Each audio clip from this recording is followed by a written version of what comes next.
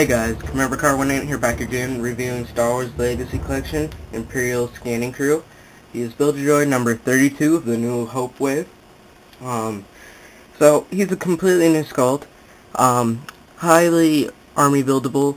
A lot of people are buying a ton of these guys and army building them, simply because he can make a lot of figures. He can make an Imperial officer, scanning crew technician, ATST driver, and almost anything. So it's a really nice looking figure though.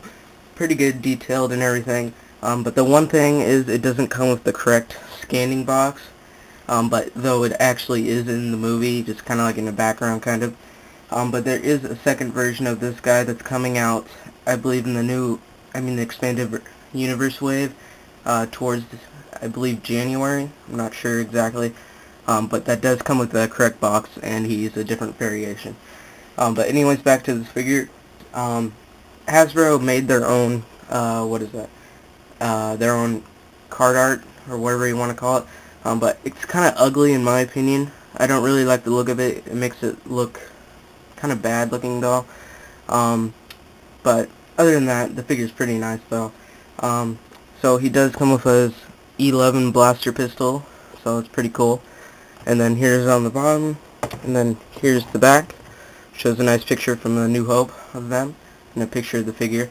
As you can see on the back, it shows the correct box, which is the one that you can see in the picture here. Well, that one should be coming with the second version, so it's pretty cool.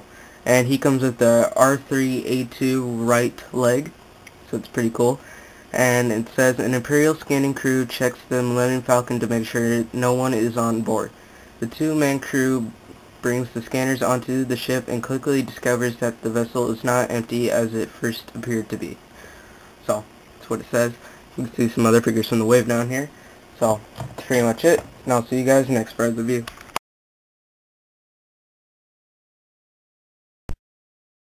Hey guys, Commander Car 18 here back again, and I now have the Imperial Scanning Crew unboxed. So, I'll go over his little Scanning Crew box. This isn't the actual box that they used to carry into the Falcon during the movie, but when Luke comes back out in the Stormtrooper suit, you can see that this one's like outside the Falcon. But yeah, it's got the same wheels as the Jawa security droid, and you can pop them out if you want to.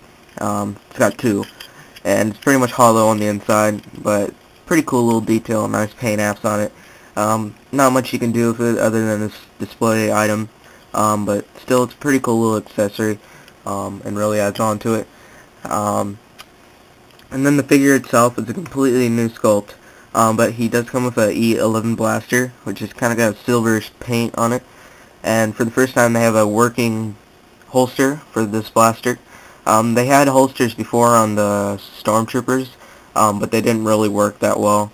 But this time you can actually use it, and it actually works. But it's kind of a little bulky looking, but it's pretty nice though. Then he's got this nice belt with a little belt buckle on there. It's pretty cool. And you can see his transmitter thing right there. Then he's got two Imperial symbols on his shoulders. He's also got like pens or something right there. Then you can see all the detail and everything, like pouches and wrinkled up of his whatever he's wearing, his jumpsuit. But it's pretty cool. Then he's got a black Imperial cap. Pretty cool as well. Kind of a blah figure, but still a really nice army builder.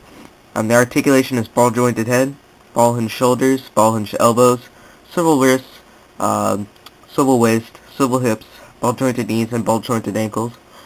The shoulder articulation is limited because of the little Imperial symbols are they're bulging out kind of, so you can't really move his shoulders that much.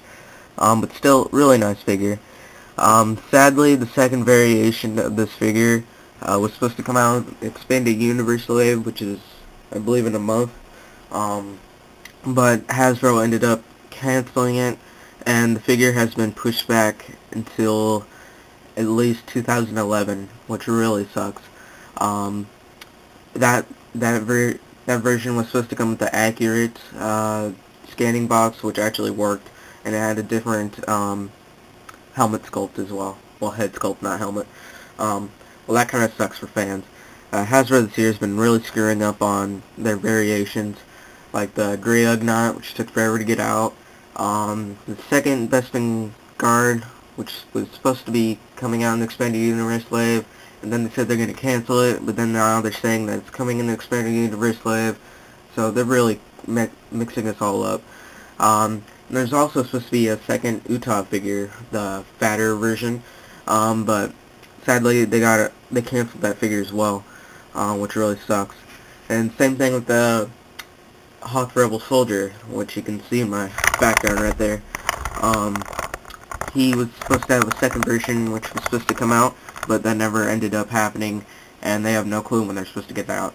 So Hasbro has done a really bad job on their variations this year, which really sucks. And a lot of people have suggested that they should make a battle pack with all the different variations and get them all out to fans, which would be a really nice idea, and I'm pretty sure a lot of fans would pick it up. So, anyways, back to this figure. So it's a pretty cool army builder, really nice figure, pretty cool detail as well. I'll give it a 5 out of 5, just because it's really cool, and it's pretty hard to find as well. So if you see one, you should pick it up, and that's pretty much it, and I'll see you guys in the next review.